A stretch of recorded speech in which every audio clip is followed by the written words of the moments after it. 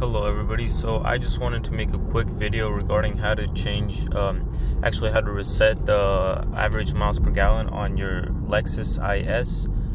I have IS 350, but I'm sure this will work on IS 250 or 350, maybe even the RX models. I don't know about the third generation. I have the second generation, so I have 2006. But so you click this display button right here until you get to average. All right, so you can click a couple of times and get back to average, and then what you want to do is just hold it, and it'll just go to 0.0 miles per gallon, and then you'll drive a little bit and it should reset. So we'll wait a little bit, we'll drive and we'll see if it resets.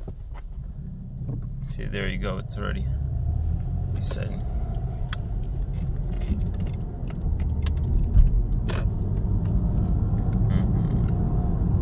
There you go, 4.6, and then it'll catch up, and then once you drive, I'd say for a nice 5 minutes, it should fully reset. You see 9.3.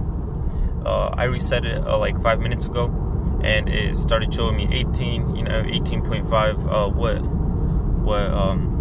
What it's supposed to say, 16. So yeah, that's that. I hope that helped you out, and you guys have a wonderful day.